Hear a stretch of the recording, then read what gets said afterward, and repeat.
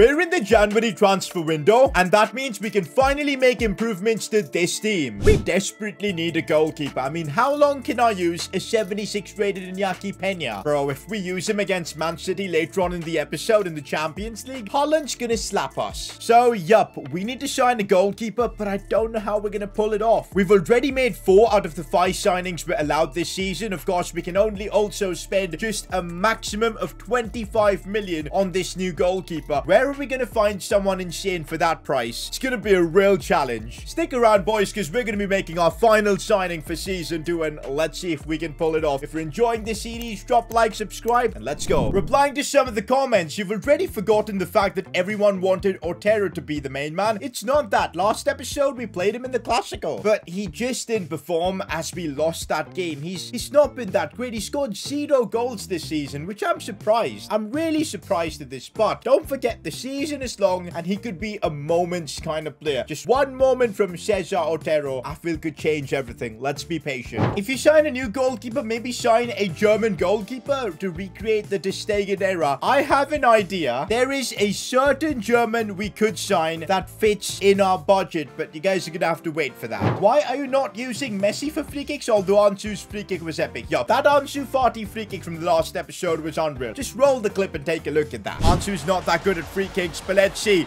Goes for it. It's looking decent. Oh my god, Ansu Fati. That might be my best free kick yet in FIFA 23. It was literally perfect. Oh my god. Well, about why we didn't take the free kick with Messi, because he was not on the pitch. He got subbed off. That's all there is to it. Otherwise, Messi is still our free kick taker. But alright, guys, about the goalkeeper signing, I've got a ridiculous idea. I was thinking, Iñaki Peña needs to go. If we want to win big trophies this season and end this career mode on high, we need someone solid at the back, and I don't see a better option than Manuel Neuer. He can give us a solid 6 months, being 89 rated, one of the best goalkeepers. In fact, if I may say so myself, the best goalkeeper of all time. This would be just a ridiculous signing. A great veteran. He will still be unreal for us, and look at the price. We can get him for under 12 million. 89 rated Manuel Neuer. This is a no-brainer. Wait, what? His market value just dipped to 3 million. What? Can I get him for 5 million? The greatest? No. Oh, what? I can. Bro, I'm confused. I'm absolutely confused. Are we getting Manuel Neuer for 5 million? How on earth have I just signed an 89 rated player for 5 million? Yo, you know what? Let's not count our chickens before they hatch. Let's get that contract signed and then talk, because you never know what happens. I'm just going to match all his demands. Crucial squad role, because he's going to be the main man for us. We'll give him a 2-year deal, which should be fine. Perfect. No release clause. No, we're not putting a release clause on you. Absolutely not. Those wages are hefty, but you know what? We'll give you that, Manuel. We'll give you what you want. 110,000 per week. Works for me. I can't believe it. We've just signed an 89 rated goalkeeper, and this instantly gives us a fighting chance for La Liga and the Champions League, because we've got someone reliable at the back. This is unreal. Manuel Neuer meeting Pedri and Leo Messi. Just who would have thought this signing would even be possible? This is actually just mental. How on earth have we signed him? Bro, I still can't believe it. And the price? 5 million for Manuel Neuer. That is our goalkeeper position sorted. The game is saying we could have saved another 3 million on it, but hey, I'll take it. I'll absolutely take it. All right, Iñaki Peña, we gave you a chance, but you didn't really take it with both hands. And now Manuel Neuer in goal. Bro, I'm looking at this team. Yeah, maybe our defense is a bit weak, but my god, that midfield and attack, it's good enough to compete with anyone. We can do big things now that we've got a reliable keeper in net. Although, yes, guys, that means we're done with all our transfers for this season. Can't complain, though. Cannot complain. I think it's been decent. Also, we received an offer from PSG for Pedri. There's no way I'm selling our Spanish magician. Absolutely not, PSG. Get out of here. The Manuel Neuer effect, maybe? Or mostly the Ansu Fati effect, because he's scored a hat-trick. But yes, having Neuer in goal is going to get us more clean sheets. We now have the Super Cup, where in the final we could be playing Atletico Madrid. Should be interesting. But first, we need to get through Cadiz. Yeah, there was no way Cadiz were knocking us out. Ansu Fati and Ekitike got the job done. We're in the final against Atleti. It's a chance to win Barca's first trophy post the FFP era. I want to make it happen. And I think with Manuel Neuer in here, we've got a chance. Although Atleti have got Griezmann and all, they're good, but I think we can do it. Okay, in the final, this is the last thing we needed. It's a penalty for them. And Manuel Neuer, on his basically debut for us, has just pulled off a penalty save. Bro, he's going to be insane for us. Oh, Ekitike, if he's got the strength and the legs to run through, he might just be able to do just that. Hugo Ekitike brings it inside, goes for goal. That's a good save from Oblak. Okay, what is this chance for Antoine Griezmann? And even Neuer can't stop a power shot. Are we going to lose the Super Cup? This was probably the best chance we had at winning a trophy this season. So frustrating. Atletico Madrid win the Super Cup. We're just going to get our heads back up because we've still got La Liga and the Champions League to fight for. Meanwhile, clubs want Cesar Otero on a loan deal, but I think we're done with any updates or changes to our team. This is going to be the first team. That's going to be the bench. It's done. It's all about seeing if we can, you know, win a trophy. If we can win a trophy with this FFP Barca, I think that's a dub in itself. One thing's for sure, signing Neuer is helping us out massively in the simulation games. 4-2 against Espanyol. And a 3-0 against Osasuna, and Otero scored a brace. That's more like it. Fiorentina want to try and sign Pablo Gavi. No, he's such a crucial part to our midfield. The heart of it, we're not selling him. So after getting through all those La Liga games, but only a couple of points off Real Madrid, the next Clásico could literally decide everything. Meanwhile, we're out of the transfer window. It's been a bit of a quiet one, but we signed Manuel Neuer, and that was a dub in itself. This next game against Celta Vigo is going to be tricky, especially considering we're going to have to make changes because of stamina. Cesar Otero, this is your time to shine. Xavi Simons as well. Gonna have to play Balde right back, just like in real life, because, well, Serginho Dest is knackered. I see you, Xavi. I see you, Xavi Simons. Proper chance here for the Spaniard. How is he not finishing that? That's a bad one. Ansu Fati doing really well, looking for Xavi Simons in the back post. Empty header, and he's put it wide. I can't believe it. Otero better be running towards the front, dude. Xavi Simons made a better run than you, and now he's on the ball, moving it forward. Oh, we've chipped it for Otero. He's not attacking anything tonight. That's more like the Cesar Otero we know and love. Ansu, inside for Otero. He couldn't get the shot off properly. Balde, what a ball for Otero. He goes for the header, and that's more like it. Cesar Otero, 1-0 Barcelona. Credit to Alejandro Balde. How did he pick him out like that? And that goal from Otero is enough to get us to 3 points. Very crucial. Unfortunately, we dropped points in our next game, and we lost the game after. But this game we lost because I had to rest our entire squad to focus on the Champions League. I think it was a bit of an error. We've dropped down to 3rd in La Liga, 5 points off the top with that. Extremely frustrating. But I had to do it. I had to rest my best 11 because we've got Manchester City visiting us for the round of 16. Are we good enough to win the Champions League? I don't think so, but we got to give it a go at least. Like, honestly, let's see what happens against Man City. Honestly, if we can knock out a City side with Erling Haaland, Mahrez and all, it's possible. It's absolutely possible we can win the Champions League, but it's not going to be easy to do that because they've got Erling Haaland, of course. They've gone ahead and signed Neves, Hernandez as well. I'm scared to face the machine. I'm so glad we've got Neuer. At least I think he can make saves against Haaland. This might end up being the hardest game of FIFA I've ever played. We're using a very average Barcelona team with a lot of old players, veterans, and a lot of inexperience against the Man City side with Erling Haaland. I am not just worried. But don't forget, we've got Leo Messi. No, he goes for a cheeky chip and he puts it over. That was our chance. Against Pep Guardiola's City, we won't have many of them. Erling Haaland, bro, I'm just scared of him. He can just run at us and destroy us and then make that darting run into the box and we won't have any idea what to do. Riyad Mahrez is on it. Looking inside for KDB, going for goal. And it's 1-0 to Manchester City already. We're just simply not good enough. Even though we're the defending champions, this is not the squad that won us the Champions League. I am absolutely worried about this. So we've just got an attack out of nowhere. Dest. Bro, that might be the worst cross I've ever seen. Serginho Dest, no wonder he's been shipped off to AC Milan in real life. No, that's Haaland getting in behind Araujo, just bullying him. He's a monster. How do you stop him? You can't. You just cannot stop Erling Haaland. He is an absolute monster. Like, honestly.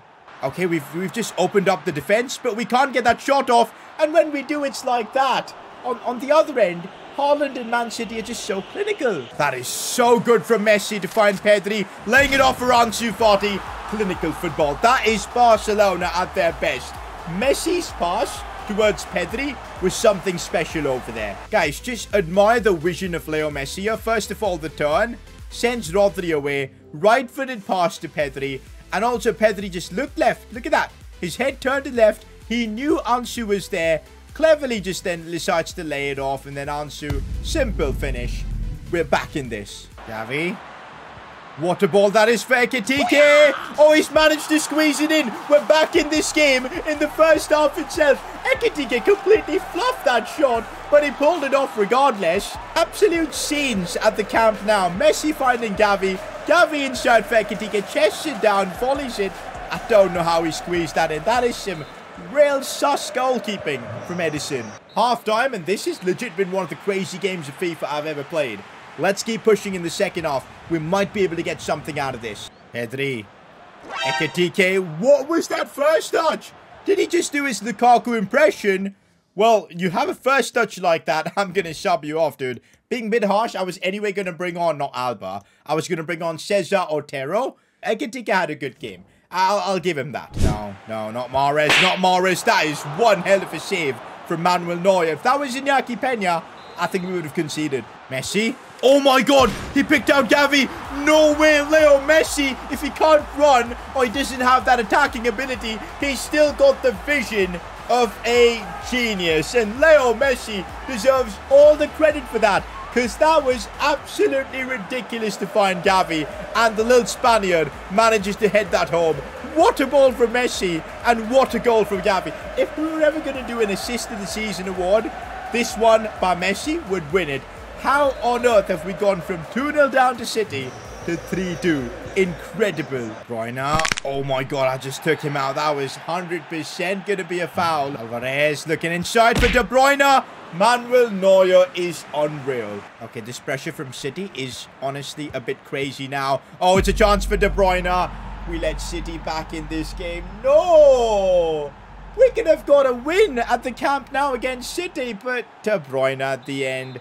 They've just got that quality to press us and press us and press us and get us at the end. Full time against Manchester City. You know what? The fact that we were able to compete so well and we almost got a win, that deserves a bit of credit. Manuel Neuer has changed our defense. Honestly, when Man City went 2-0 up, I thought it was all over. It's still mental that we managed to fight back. That second leg's going to be crazy. Meanwhile, in La Liga, we've got through a few more games, but we're still 5 points off Real Madrid. But guess what? In today's episode itself, we've got an opportunity to change that. It's Barcelona versus Real Madrid next. I thought this Clasico was going to be later. I didn't expect it to be in this episode, but here we go. We win this game. We'll be a couple of points off Real Madrid and literally back in the title race. This is as must-win as a game gets. The last time we played them, we had to eat the humble pie. Take a look at what happened. Now look at Modric. Oh my god. How old is he and he still does this? Luka Modric, age 36, 37, is out here putting it in the top bins. No, they're gonna score now. Iñaki Peña. They're playing Fede Valverde right wing, Jota, no Benzema and all. Interesting. Çalhanoğlu and Joel Matip, Dalot. Their team isn't as threatening as it once was, but you just never know. Bernardo Silva is playing against us. I can't believe it. We sold him to Real Madrid, and now he's going to come back and haunt us. You just know. Let's hope that doesn't happen. Oh, this is such a freaking massive Clasico for us. We win this, and I feel like we've got a chance to win the title. Oh, no, we are conceding early.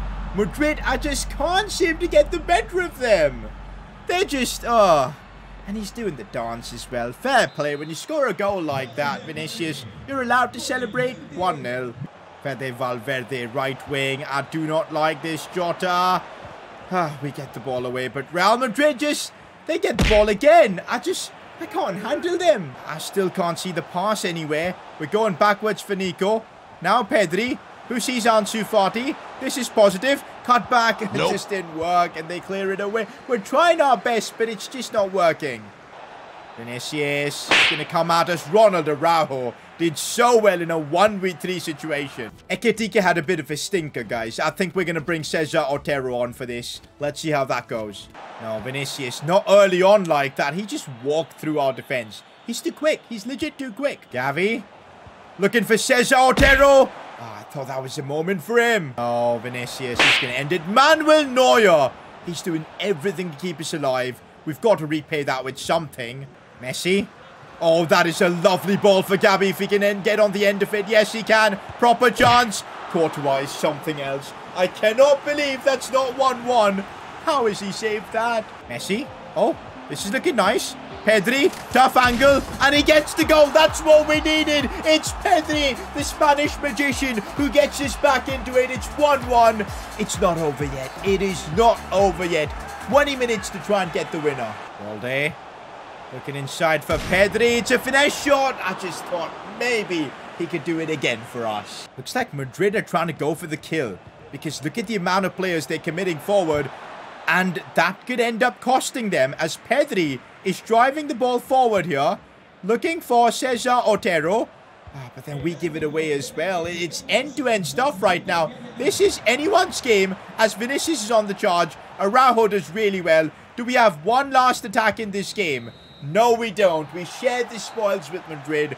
I think they're going to be happy with this result, but I think we should be too. We competed with them with a very inferior squad. We needed this result to bounce back from that draw against Madrid, so I'm happy with it. La Liga is looking tough with 10 games to go. We're 5 points off the top. For now, though, let's shift our focus back to what matters the most. It's the Champions League, and we've still got a chance. The first leg was 3-3. That was a good scoreline. Anything goes here at the Etihad Stadium. They're bringing on Milinkovic-Savic for this game. Mahrez starts as well. It should be interesting. Also, I'm going to play Cesar Otero for this game. I've just got that sneaky feeling that he's going to score.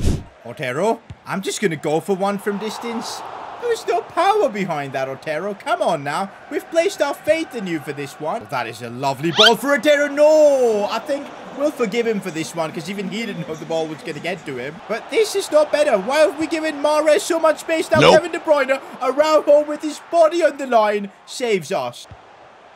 Haaland, no. Haaland, no. Haaland, no. This man is just a machine. Oh my god. And that celebration as well. Oh, he's just a machine. We're 1-0 down. 4-3. Pedri. What a ball for Gavi. And he goes for it and scores. Gavi has now scored in both legs against Manchester City. 1-1. Come on. Pedri. Looking for Gavi. No, no. Why? Why such a weak effort? But he still has it. He's still fighting for it. Finds Messi. Finesse shot gets blocked. Gavi with the weakest shot there. I just don't know why. Guys, Messi's down. I'm worried that he's picked up a bit of a knock. Yep, Messi has picked up a knock, guys. I can feel it. I can feel it. He's picked up a knock, but he's still pushing the ball forward. But he's looking lackluster. Leo Messi's looking lackluster. That is the last thing we needed. No. Oh, Cesar. Otero. He's broken through. He's got the pace as well. No way. Off the keeper and in. We're leading. We're actually leading. And it's Cesar Otero who's the man. You guys wanted him to be the man for Barcelona. And he's just done that. Celebrates with the away fans. We are actually leading 2-1. How did Otero just break away like that? Oh, Messi's looking bad, guys. I think I'm going to sub him off. We're leading the game anyways. I think we do it. I think we do it. I'm going to do something interesting. Ekitike comes on. And we'll make Otero a bit central and have him literally as like a centre forward. And Gavi will push him a bit wider to cover up the spaces. Let's see how that works. I think it's the first time I've brought Messi off the pitch like that. But hey, that knock, I do not want it to be a serious one. Haaland. Foden. Milinkovic-Savic. Oh, come on. Are you actually kidding me? For the second time in this episode, Man City have just secured an equaliser like that. I can't believe it. I literally can't. We don't even have Messi for extra time. This is painful. No, no, no. Not Haaland. Mahrez, no. No, no. Heartbreak. Absolute heartbreak at the end. Manchester City gets so lucky. We gave it everything. We literally gave it everything. But it just wasn't meant to be. I cannot believe from the last kick of the game, City managed to knock us out of the Champions League. That is absolutely brutal. Pep Guardiola gives us his commiserations, but all we've got now is La Liga and the Spanish Cup left. We can't retain the Champions League. Well, that's it for this episode. I'll catch you guys in the next one as this FFP journey continues and it keeps getting tougher.